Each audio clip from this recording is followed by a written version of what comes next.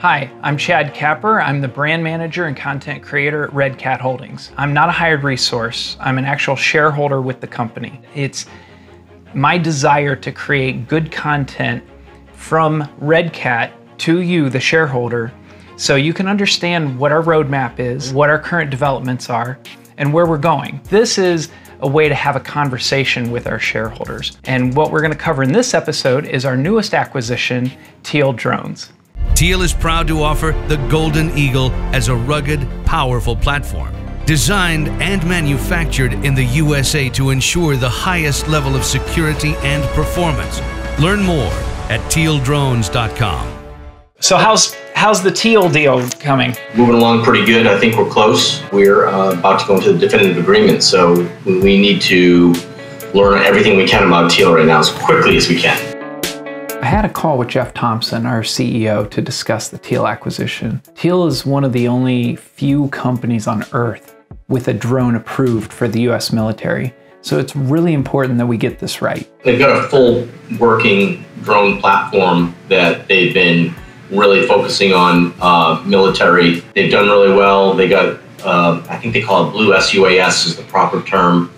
So like one of 5 approved to sell to the Pentagon and the DoD. And now with Congress passing bills not to use Chinese manufactured drones for any part of the government, they just have such a huge revenue opportunity across the US. So with our software platform and what they already have hardware enabled, I mean, we've got a really good combination there. Yeah, you take all the software stack from Spectrasonics, the software stack from DroneBox. That thing's a beast. You're not going to break it. And wouldn't this be a great thing to capture with our audience? It would be great if you could get out there next Monday. Interview George, see the people out there, meet some of the team. Okay, I'm recording everything. I'm even recording this. Oh, great, wonderful. I probably should have brushed my teeth a little better then.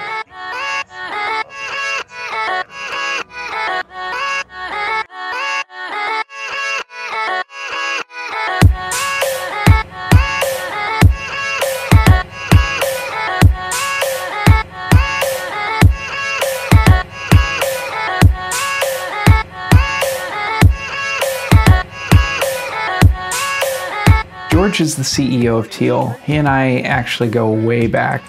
Before we even met, George shared with me that he was a huge fan of flight tests. That was my first YouTube brand that I started back in 2010. In 2017, George brought me in to help refine the Teal brand and launch one of their first products. I've been trying to build the perfect drone and platform for the last 6 years and think we've never been closer to that original vision as we are now with Golden Eagle. It has incredible autonomous capability. It's fully modular, military grade, and gives operators almost superhuman capabilities to achieve their mission and use cases almost effortlessly. Teal had to design Golden Eagle to meet the US Army's performance specification, which was a really rigorous set of requirements that we had to meet. Part of that was full cybersecurity, long flight time and range, fully encrypted communication and video transmission, portable morphology with folding arms, modular architecture where the arms are actually able to plug out and back in if they break, 4K and thermal imaging for heat signatures on a stabilized gimbal, and ruggedized to be able to withstand any operating environment, whether it's 110 degrees or minus 32 degrees or raining or in a dust storm, this thing will just work.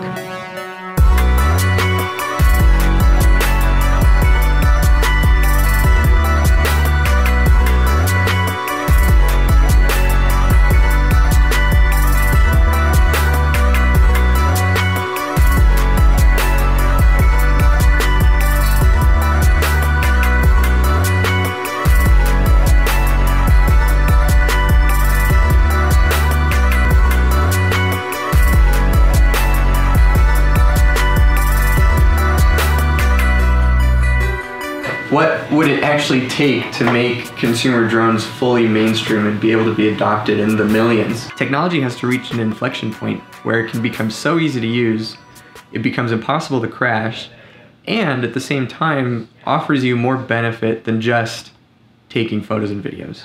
What can it actually do for people that keeps them coming back and that adds value to their lives? So there is a phased approach that has to always happen.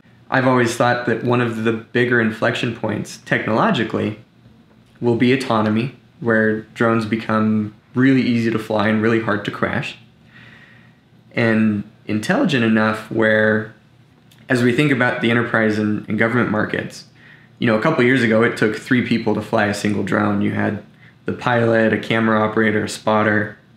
Today it's simplified a little bit more, where you only have 1 operator per system. But I think where value will exponentially be derived moving forward is when the next inflection point is hit, where a single operator can fly many drones at once that are intelligently navigating their environment, performing coordinated tasks and missions together, and enabling new use cases that have never before been possible. The reason I'm thinking about it from a government perspective first is that a lot of the technologies that consumers have today, I would argue most of them started in the government.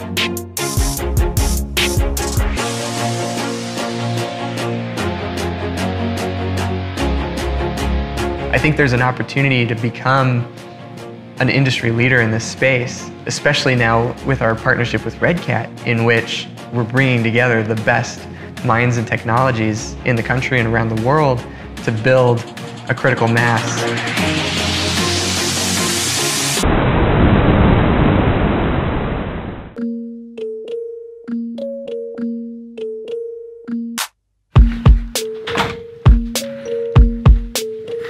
We've been working on all these different acquisitions, and the ones that I thought were going to be hard were actually went pretty smoothly. My best relationship has been with Teal, with George specifically. I really thought this was going to be I don't want to say easy one, none of this is easy, but I thought it was going to happen, and I can't even go into the details, but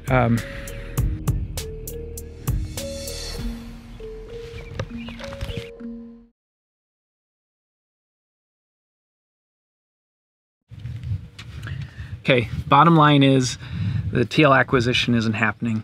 And to be quite honest, I don't know exactly who f***ed it up, but we were counting on this. It's a pretty strategic move.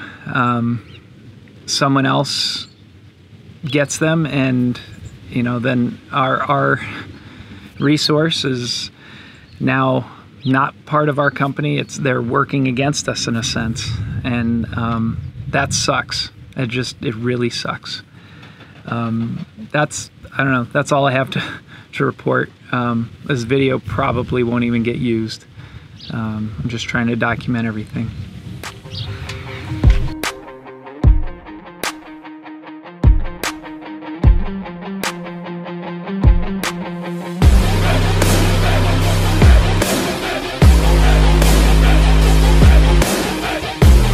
Our board wanted to first explore the European drone company merger.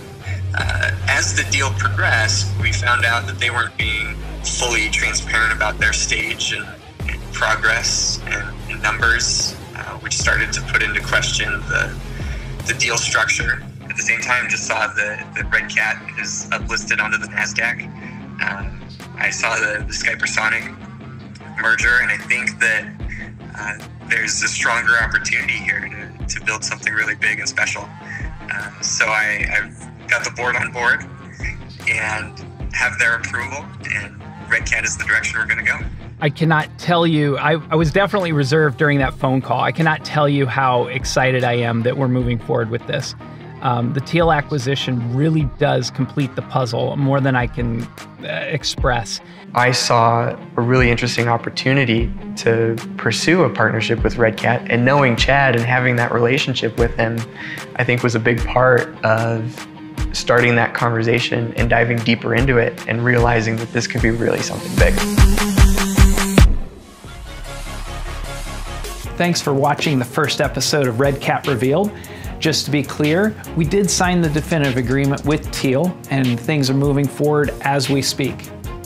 If you like content like this, make sure you subscribe hit the like button and give us a comment. Tell us what you liked about it, what you didn't like about it, and what you want to see in the future. We're going to keep producing content like this to be able to inform you, the shareholders, in a unique and original way. Until next time, I'll see you later.